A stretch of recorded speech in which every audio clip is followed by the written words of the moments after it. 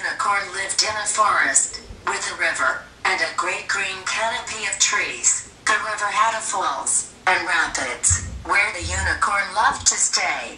The sound of the rushing water in the falls and the rapids was a language that the unicorn understood. It told of things that were, and would be, when those rare nights came when the moon hung low, and blazed with a yellow-orange light. The river falls and river rapids spoke most clearly to the unicorn. They told of the coming of man, and the destruction of everything. The unicorn glimpsed the vast slabs of concrete that would cover the land at its feet.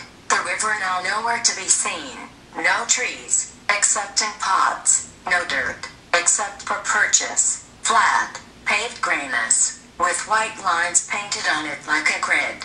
And the unicorn wept. Everything had been taken, removed, ended, replaced with nothing. A striped emptiness, as far as the eye could see. What could the unicorn do? In the face of such dire fate, there were two plants in the forest, which had remarkable properties. One was a vine-like plant whose flowers were hops, and the other a bud-producing plant of cannabis. When the first man came, the unicorn showed them how to combine the hops flowers with barley malt to make beer. Also how to grow the cannabis buds, which were to be smoked. As more of mankind came, the destruction increased.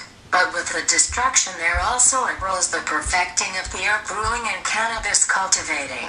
Now there is a great race to see if the unbridled destructiveness of mankind can be reined in by the powers of beer and cannabis. The unicorn thought so. On a night of the yellow-orange moon, by the babbling falls and rapids, shortly before the forest was destroyed, the unicorn took up with some of the best green gold body could find.